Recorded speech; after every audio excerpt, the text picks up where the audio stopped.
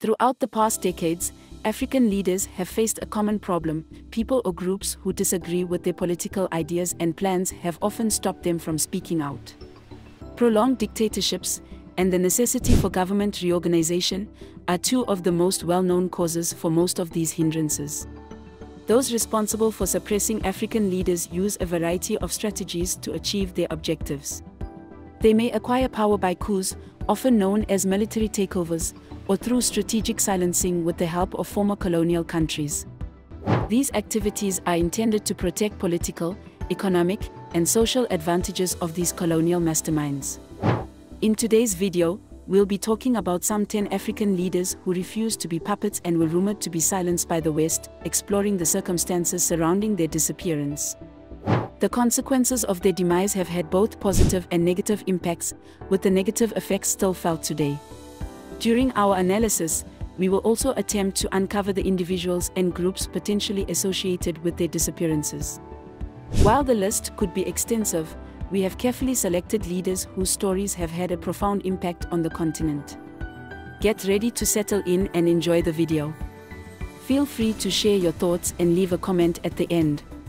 Without further ado, let's begin our journey into the intriguing stories of these African leaders. 1. Patrice Emery Lumumba. Patrice Lumumba, a remarkable Congolese politician and advocate for independence, held the esteemed position of the first Prime Minister of the Democratic Republic of the Congo from June to September 1960.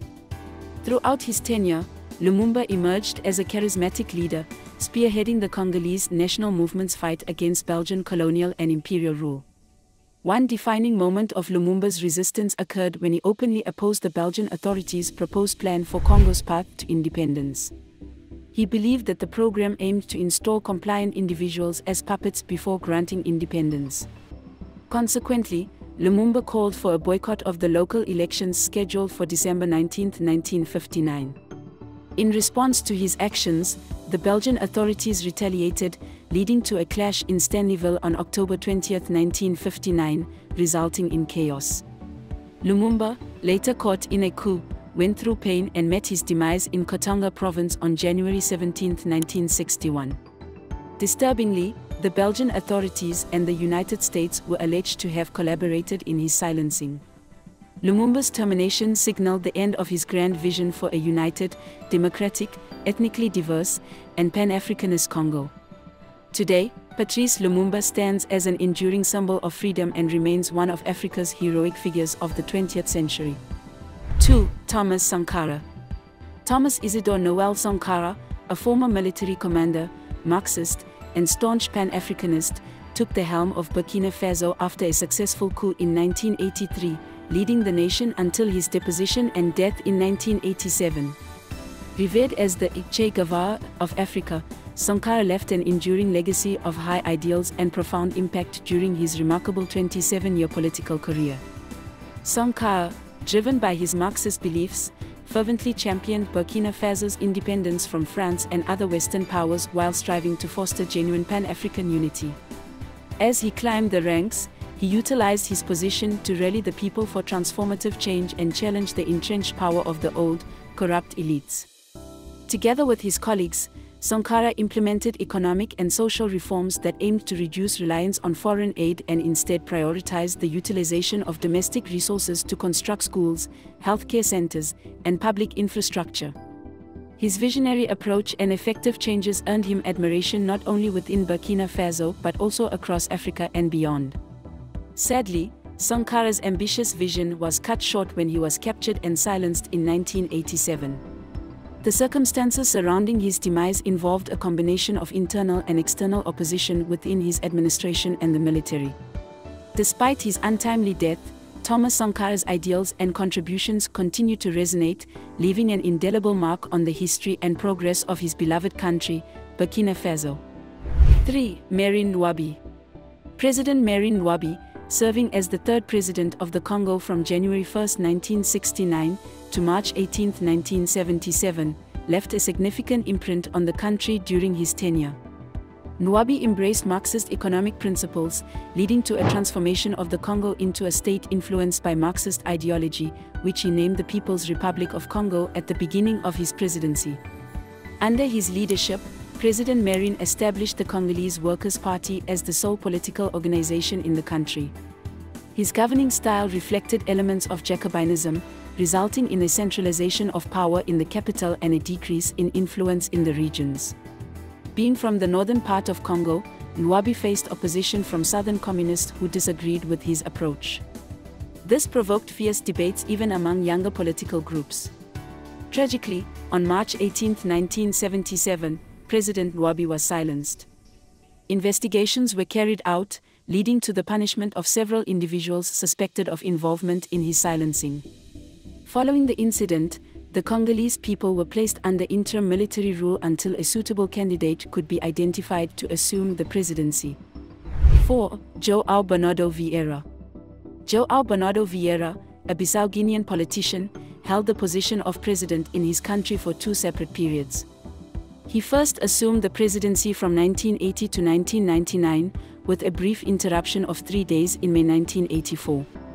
Then, after a period of exile, he regained power and served as president again from 2005 to 2009. Reports indicate that João Bernardo Vieira met a tragic end in 2009, as he was silenced under mysterious circumstances. Vieira initially came to power through a coup in 1980 and remained in office until 1994. Despite being deposed in 1999, he made a political comeback and won a democratic election in 2005, securing his third term as president after returning from exile.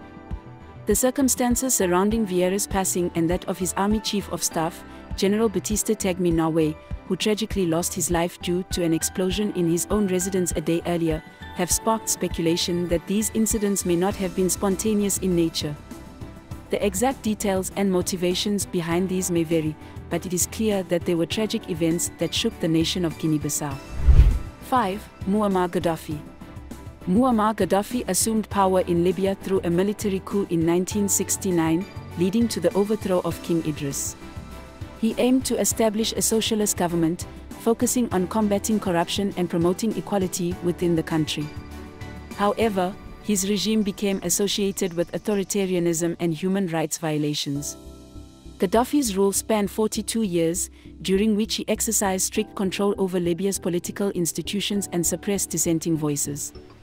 His government employed repressive tactics such as censorship, arbitrary detentions, and the mistreatment of political opponents.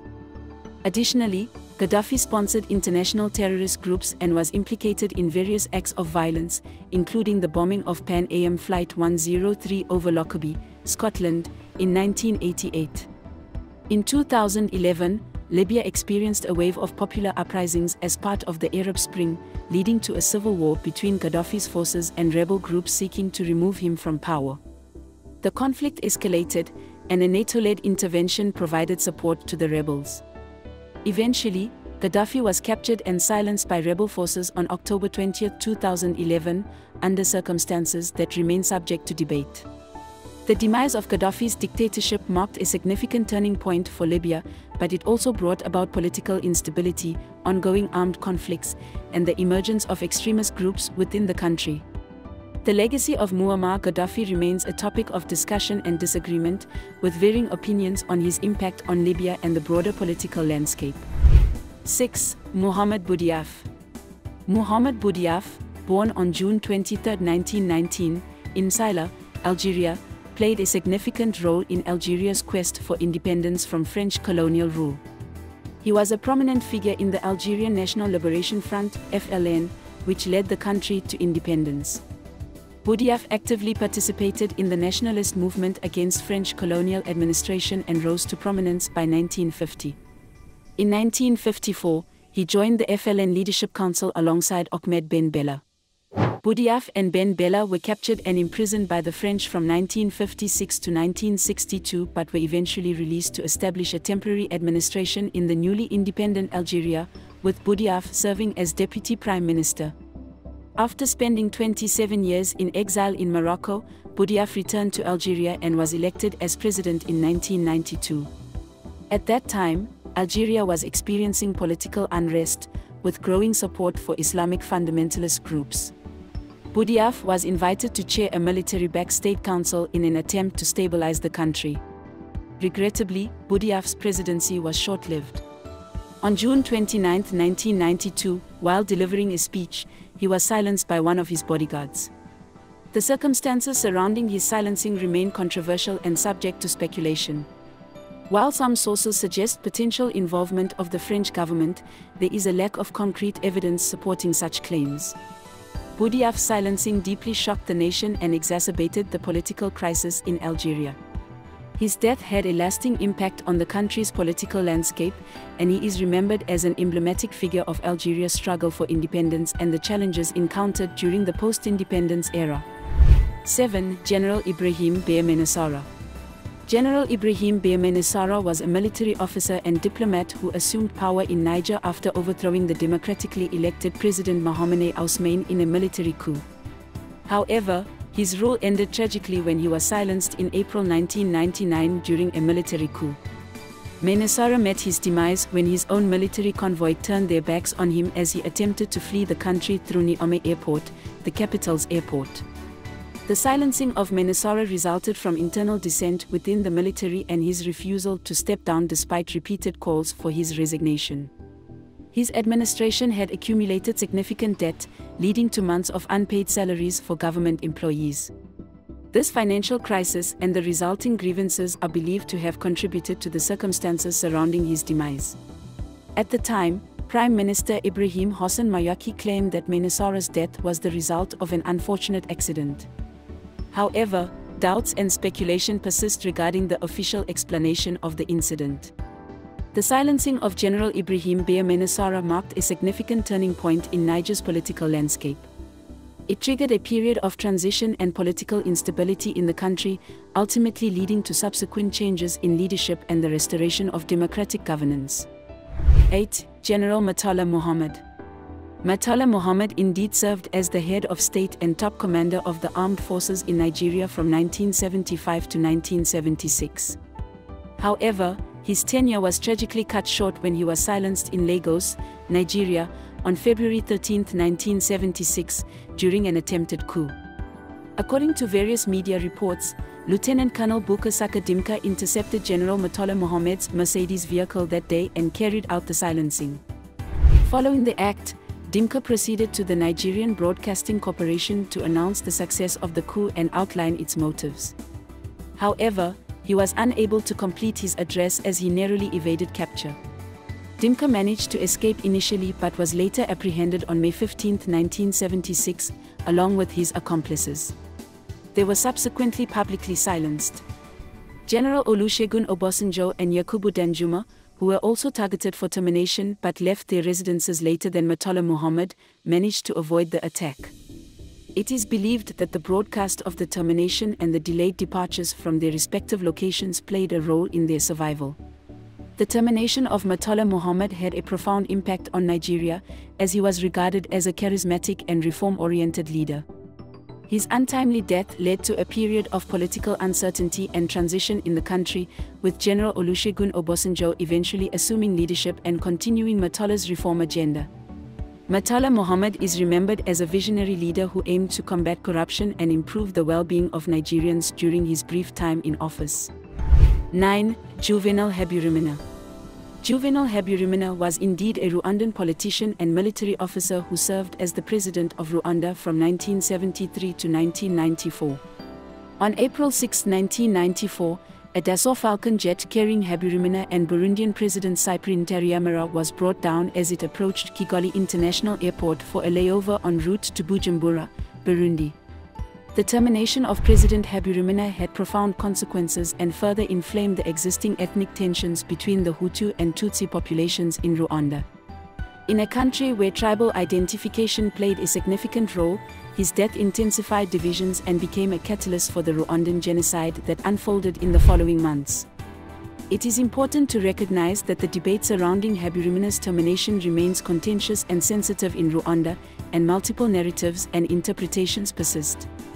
The event marked a pivotal moment in Rwandan history, leading to one of the most devastating and tragic genocides of the 20th century. 10. Melchior Ndadaye. Melchior Ndadaye was indeed a prominent Hutu politician in Burundi. After the country's first democratic elections in 1993, he became the president of Burundi, marking a significant milestone in the nation's history. Ndadaye formed a multi-ethnic government that included Tutsi politicians, aiming to promote inclusivity and address issues such as corruption and inequality. Tragically, Ndadaye's time in office was abruptly cut short. Just 3 months after assuming the presidency, he was silenced in a military coup led by Tutsi army officers on October 21, 1993. Alongside Ndadaye, several other high-ranking members of his government were also terminated.